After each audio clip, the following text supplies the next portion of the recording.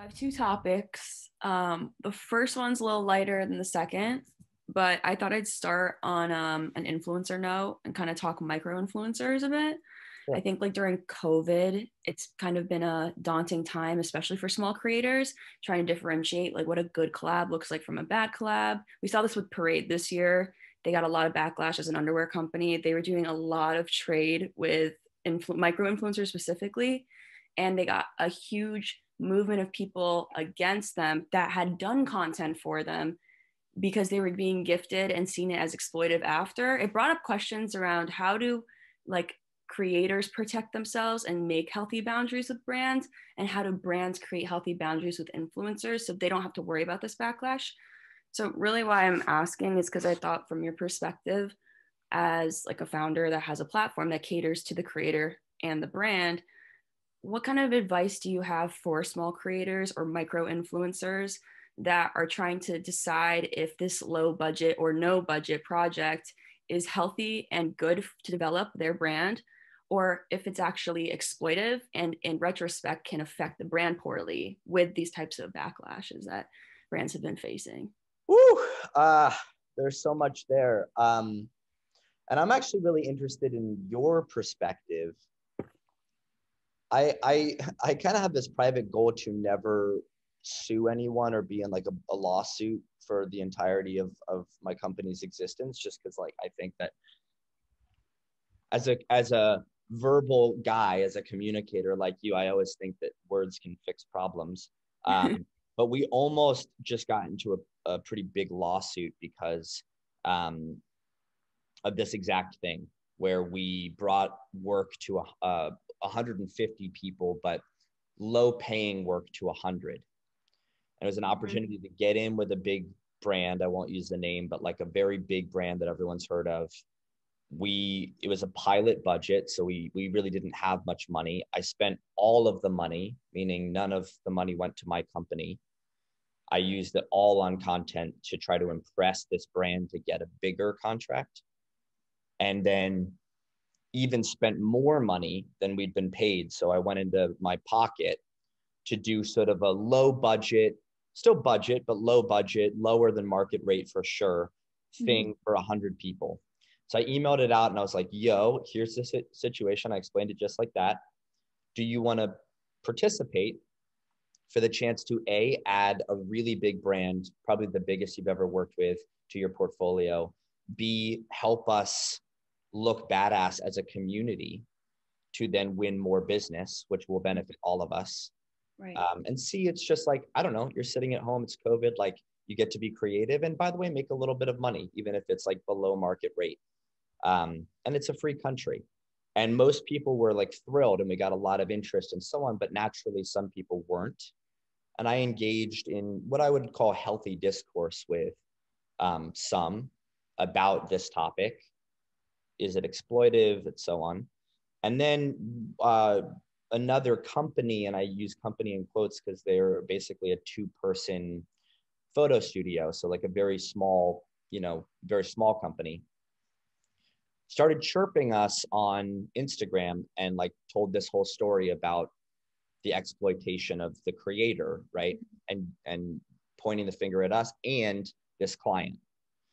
And then a lot of their followers who didn't have the backstory started reposting and reposting and reposting and adding the client. So then I get hit up by the client, who's one of the 10 biggest food companies in the country. Oh no. What's going on? And I'm like, great, I'm going to lose. Like, I've literally been working for 5 years to get the biggest client I've ever had, to benefit creators and to democratize, like to bring work to 150 people. And I'm going to lose that. All these people are going to lose work because these girls like needed to, and what I found fascinating, and there's so much here, like I said, but what I found fascinating about what they were upset about is they wanted me to hold a high watermark, like shoots are no less than $3,000, let's say, a pop. And if I allow brands to get content for under that, I'm allowing creators to be exploited. The irony of that, of course, is that we have tens of thousands of creators on our platform. If I drew that line, and I could, We do have, by the way, a minimum. It's only like $300 or something. But if I said $3,000, we'd have 5% of the amount of flow through the hub as we do today, which means only the best creators would get work.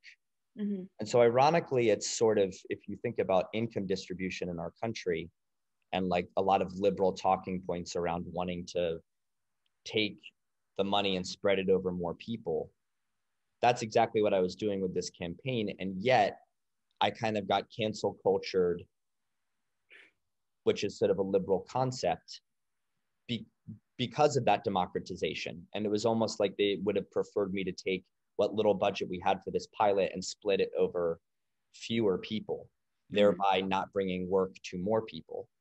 So I found that very interesting. And I actually asked them if they wanted to have a discourse like this, because I think there's a lot here. So I have more thoughts, but let me get your reactions to what I just said, because then it's more fun. Yeah, I mean, I think it's definitely one of those things where you have to, like you were saying, kind of pick and choose, because only the creator can know if that's beneficial for them. And I think when it comes to like business strategy as a freelancer, whether you're a photographer or designer or whatever, you do pick and choose your battles based off of what works for you and what suits you. And not to say that like the person struggling to pay rent and needs to make their rent this month is going to say no to a job like that. You know what I mean? And like that kind of feeds into the like spreading it out too, because I just think in general there are certain people that have certain privileges based off their access to jobs, and like that's what you're saying with the 5% of creators that would probably get the $3,000 job. And when you're giving opportunities to people, it's at like their feet. They have to make the decision. And that was the thing I saw with the underwear company that got backlash, was like the people complaining about the work were the people that consented to doing it. And as much as I wanted to side with them, I just saw it as like you contradicted yourself in what's going on. And I do obviously want to protect creators too, because I understand what it feels like. I've had jobs where, you know, I definitely didn't weigh the options properly, but that's also just the learning process of creating. So like that's totally fine for a team like them to say no to a job like that, but to not have the conversation with other people in the room that actually use that job and it helped them score another client that paid them twice as much, three times as much, because they were impressed by that work, doesn't really give the full picture. And I kind of do see it as a 50-50. Like you could go two ways, but the truth is some people are benefiting just as much as some people are mad. So it's like you kind of take the Yeah. bad with the good. This is going to get really mansplaining really fast, but like this is sort of a new education. I've never taken an economics class, for example. Neither have you, I don't think, right? So here we are, two non-experts talking about it. But you know, the way an economist talks about it is in a open market, in free markets, in capitalism, you have productivity. So you have a value set, you, Phoebe, and it's worth something in the open market. Your goods and services are worth like a certain amount of money. And the better you get at doing what you do, like content creation, the more valuable you are to the open market. And it's meant to be fair, because if people discriminate in any way, gender, race, age, you name it, then their competitor won't discriminate. Their competitor will hire you and use your value, right? So the market is incentivized to accurately price your value. If you get the opportunity to shoot for free, let's say, or for trade, and it's making you better, it's your job as the creator to increase your productivity. And if you can increase your productivity, it's worth more later. And so it's all about like delaying gratification versus getting it right now. And what I find with a lot of creators, particularly young ones or new freelancers, so like, I have value, I want to extract it today, which is akin to having a fruit tree with 100 lemons or 100, whatever's more delicious than a lemon, 100 watermelons, and picking them when I guess they don't grow on trees. What grows on trees? Apples. 100 apples, and you pick them when they're small. You're like, I'm hungry, I want an apple, and you pick it. Now you have 99 apples. You pick it. And ideally what you do is you like let them ripen on the tree, and you just wait and water, and you're adding water and sunshine and other things, and allowing the apples to get bigger. And you wait until they're at their biggest and ripest, and then you pick them. Mm-hmm. So like, I still don't pay myself a salary at the hub. And I'm always like, is this the year? Is this the time? But I'm like, we're still growing. We're still getting to the point where that money could be used towards growth instead of being harvested. Right. And I'm playing that long game. And I think if you can afford it, play the long game, invest, like build relationships with clients, build case studies, build your book. And then your productivity, your value in the open market is larger. And every single job you get 6 months from now, 12 months from now, 2 years from now will pay you 50% more, double, triple. So I'd say take all those jobs if they're the kind of work you want, if they align to your brand, if they are adding value and productivity to your offering, for sure do it. And if they're not, then of course tell them to fuck off. There's and this is a tale as old as time where, you know, artists have the work that pays the bills and then the work that inspires them. And like, so maybe you take the job that will pay you the day rate you think you deserve or pay you the amount. And then if there's shit that really aligns to your brand, but it's for trade, do it, because it's building your book. It's building your credibility. It's building, I've worked with these clients, like, right? And then you can harvest later. That's my take on it. That's awesome. Yeah, I feel like that's a healthy perspective, and I hope people don't, you know, shoot down projects that they are killing to do, like want to do so badly, when the truth is like some of these brands do only have a certain amount of money allocated to micro influencers or to influencers as a whole, and gifting is a huge part of that process. And I've learned with giftings, especially on like a social media, from a social media gaze, where they're assuming like Pojo is going to have our product, it's incorporated in Pojo's life, right? Like I see it more as, if I think something integrates into my lifestyle in a healthy way, and it you know feeds into like what I like to do and what makes me happy, subtly putting up a post where like, yeah, maybe I'd charge for a story swipe up regularly, but like if my followers are going to like a product and a brand likes working with me, it's better for me to do that regardless, because beyond a brand there's also a team. And people forget as well, talking to people over email, a lot of these PR teams are connected with 6 other brands you like. And like, it never hurts to be like, I love working with brands like this. If you ever have opportunities in the future you think align with me, don't hesitate to reach out. Those things feed you to campaigns. Those things feed you to, you know, the larger opportunities that there is budget allocated. A lot of it does come from, like we've said and we've talked about in the past, like there's one person over here making a decision that affects all these people. It goes back to the democratization of it. And if you can play the game right, which I know is like, you never know on the back end what it really is, it'll benefit you in the long term. I've definitely had some jobs that came from the tiny job, and then the big jobs were just right here behind the surface, just waiting for somebody to take them. For sure. Yeah. I like what you said. Something you said reminded me of this thing I'm experiencing a lot recently, where I love this game where there's a really clear power dynamic. So like an example would be like an employer and an interviewee. Like, I want a job at your company. Mm-hmm. There's a very clear power dynamic where like the employer has like all the power and you're like this little like, please hire me, please. In my world, it's venture capital and startup. Like if you're a venture capitalist, you're like, maybe we'll invest, you know, and the startup's like, any money will help, please, anyone. Or in the agency world, it's like clients have all the power and the agencies are like, please hire us, please, we need the work, right? Mm-hmm. And in the influencer world or creator world, it's like, please, I'll do anything, I need to make rent this month. I'm fascinated by when the power dynamics invert. So there are certain brands that I know that are super hot right now where VCs are like, please choose us to be the ones to give you money. And the brand is like, I don't know. Like, I started a venture fund, a small one, and I offered a brand $100,000 and they were like, like we have a lot of other people's, you know, and I'm like, like, you're gonna, what? Like, you're turning me down? Or like, for you, I'm sure like your brand is so powerful, because you've invested so much into it and curated it so carefully that like you turn brands down. Brands like probably beg you sometimes.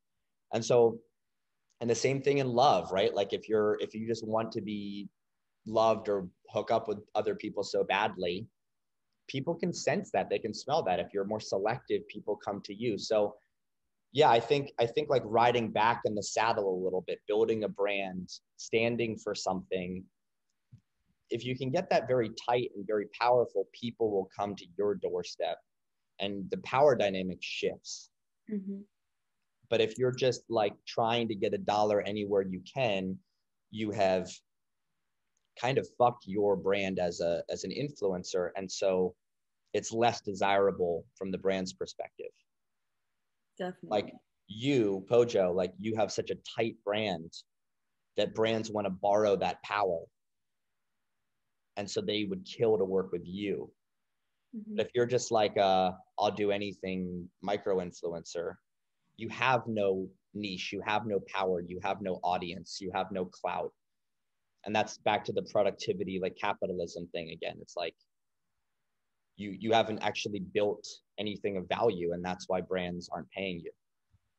Exactly. And I think earlier in my social media, presence career type thing, because nowadays, like it really is like last year, like I was blown away by how much of my like overall income came from Instagram, like something that I didn't think I was investing enough time in. And in like our day and age and like living on the internet, all you do is compare yourself to how other people are playing the game. At least if you're business strategy focused like us in some way. Like I think that's one of the daunting things. But the truth is, like, you just got to keep feeding this monster in a way, because Instagram in itself and social media, like, I saw some of the biggest contracts I'd probably see. Yeah, last year during COVID, I saw some of the biggest contracts like I've ever seen in my inbox because of just being present on social media and authentic. Like, I think that's the other thing, like forcing your hand because a brand wants to give you $200, $800, maybe you're the $10,000 person, like doesn't really matter. Like we see it all the time. The moment you don't post in alignment to like what your purpose and product is, or tiers like of your social media, right? Like let's say like if I look at my tiers, I think food's a focus, sustainability is a focus, and then kind of like my lifestyle is a focus, like New York, like young, vibing, whatever. Like there's some sort of like primary thing there that brings everyone in. And if I go on and post like, I don't know, a good one was like a company that was like a pillow company reached out to me. They're like, we would love to do a sponsored post on your feed. And I was like, I've never posted in my bed unless it was like a hilarious, like weird styled photo that's like just for the gram, like just like memes. Like I'm just not that person that's gonna be like, wow, I just can't believe how like these microfibers are affecting my, like that. That's not my tone, and that would never align with me. So picking and choosing, and if I had gone and done that, I think people would have just been like, yo, Pojo's pushing pillows now, like this is off brand. And Yeah, well, you're drawing down. You're like something I'm fascinated by is value stores. mm-hmm. Like they're like how do we store value? So like one that everyone knows is like US dollars. But there are other like values, like how many followers you have on Instagram. That's like another currency. And so like let's just make up a currency, like, or we could call it clout, or like just Pojo power. Like if you have 100,000 Pojo powers, you can like take that and trade it in. So you could have taken 10,000 Pojo powers and traded it for 10,000 US dollars. You have less Pojo power now because some of your followers are like, what? A pillow? Like she's sold out, but you got 10,000 US dollars for it. But to your point, it's the best when you can actually get more Pojo power where your followers are like, oh, fuck, she just switched me on to Ora Bora. That's a super, like, I like it. It's a good product. And, oh, by the way, you made some US dollars. Or to your point before, you're not getting paid, but you get a product you really like, or you build your book, or like, or your what? I said, or it like your feed's finally meshing. Like maybe you were in like a tough spot with content and you actually have something to post about that feels on brand and your followers are engaging. And like, not to make it all numbers, but the truth is like it is kind of a game in that sense. If you're being true to your brand though, and you keep building it, like for instance, like I think sometimes when I start posting the things that I want to see and I don't see the response I want immediately, it can be discouraging.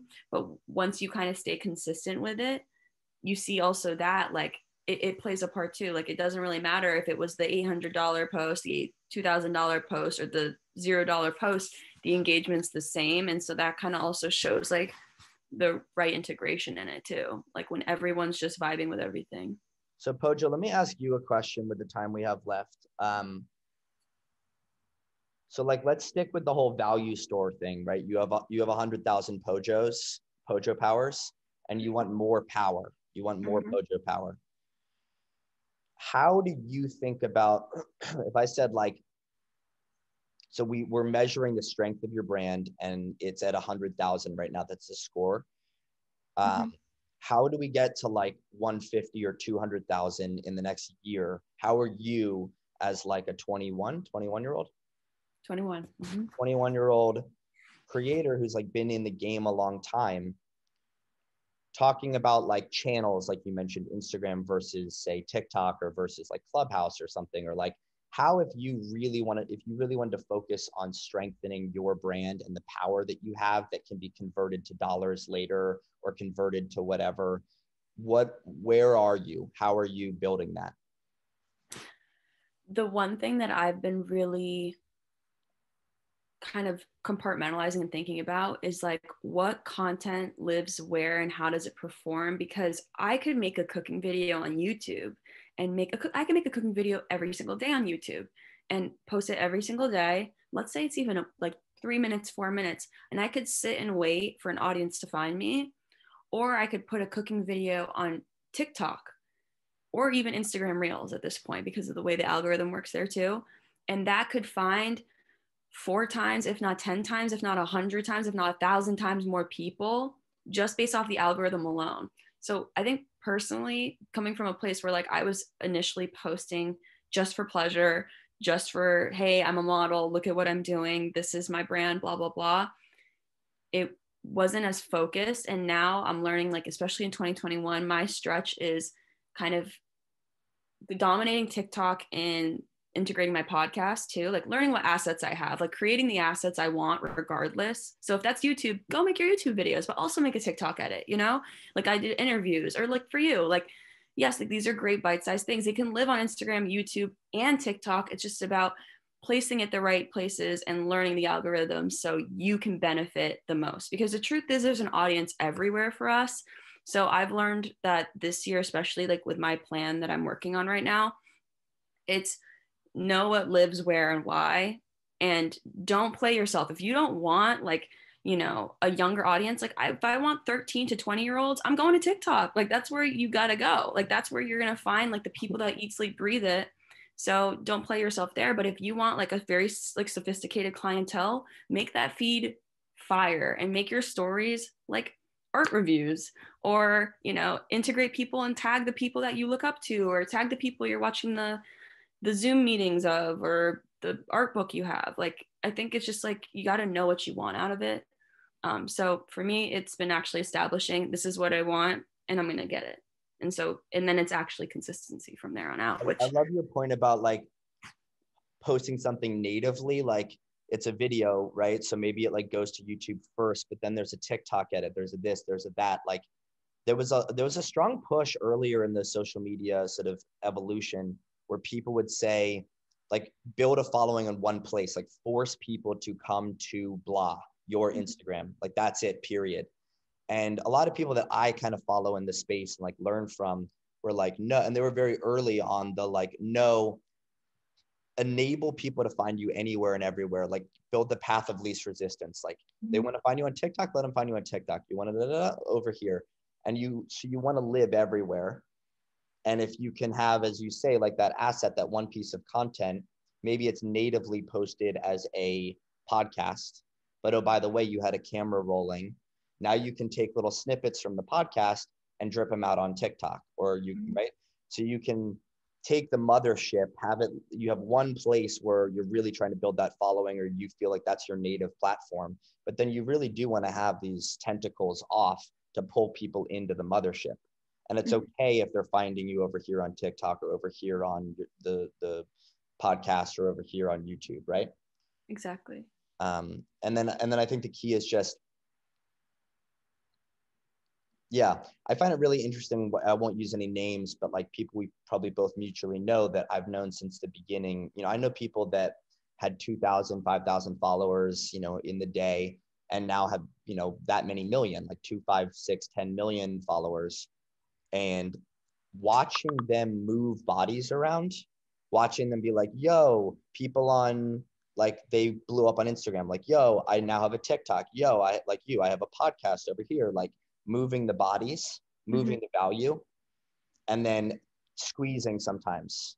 So it's also interesting watching them be like, yo, I have a new clothing line, yo, I have a new da da da. So moving the value and then extracting the value, Mm-hmm. and doing it in a way that hopefully when you extract doesn't pull down too much, but actually you really win when it adds. Right. So like we've already said one name, so I'll say it again. Sam Damashek did an amazing job starting a clothing line, making it very hip, on brand for him. He did it like Supreme style, where he'd make small little runs and do drops. They'd sell it like that.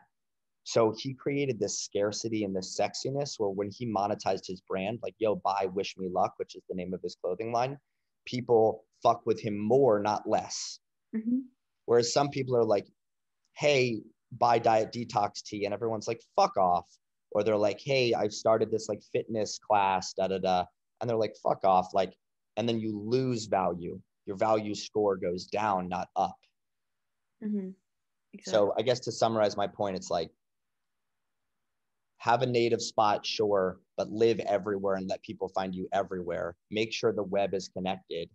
And then if you're going to pull down on it and monetize it, try to do it in an integrated enough way that builds your clout, not cashes it in.